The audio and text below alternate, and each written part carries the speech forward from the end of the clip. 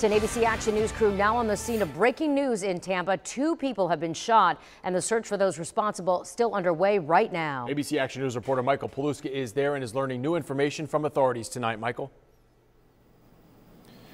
Wendy, Jamison police telling us that they are working a double shooting. They've been here on the scene on North 43rd Street here in East Tampa for about 2.5 hours. And here in the middle of the road, a lot of evidence markers, shell casing that goes around the corner of DeLille Street here to the left. Investigators have been out here trying to get as much evidence as possible. We're told that there are a number of homes in this area that have surveillance cameras. They're trying to pull the surveillance camera video to see if they can identify the shooter or shooters. Now, what people in this neighborhood are telling us is that they heard multiple shots fired and then a car speed out of the general direction towards the interstate. We're told that this is a drive-by shooting at this point and that 2 men were shot. The aunt of one of the men that was shot says that her nephew was hit in the thigh. A friend of his was hit apparently in the upper part of his body and was rushed into emergency surgery. That is the latest information we have at this point, is that they're investigating this drive-by shooting where 2 men were shot. They're going to be on scene here for the next several hours collecting evidence. We did ask if anyone in the public